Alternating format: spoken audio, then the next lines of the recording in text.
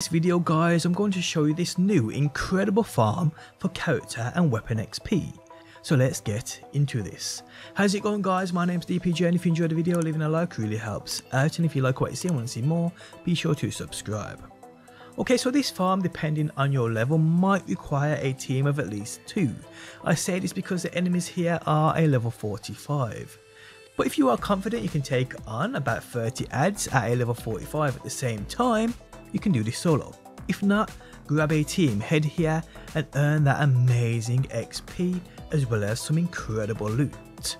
Okay, so this ad kiting farm is located north of the Restless Shore village, as you can see me out on the map right here.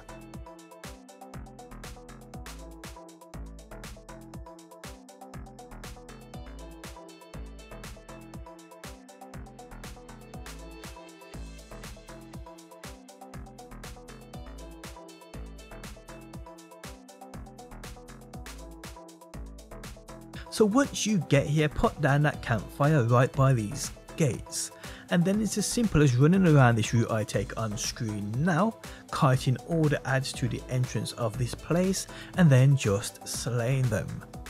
In doing this you will earn absolutely tons of XP for sure, as well as some great loot which can seriously help you out, especially if you're below that of the enemies, which is a level 45.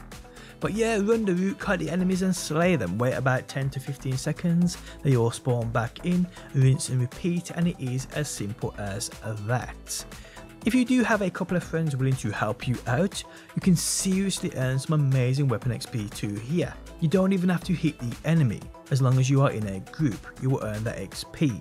And you will see that weapon XP just pour in, it's seriously that good. So yes, if you want to level lower leveled weapons, obviously equip them, run the route, run back to the start and have your friends kill the enemies while you just stand there. As you can see me demonstrating on the screen now, you will earn a ton of weapon XP guys.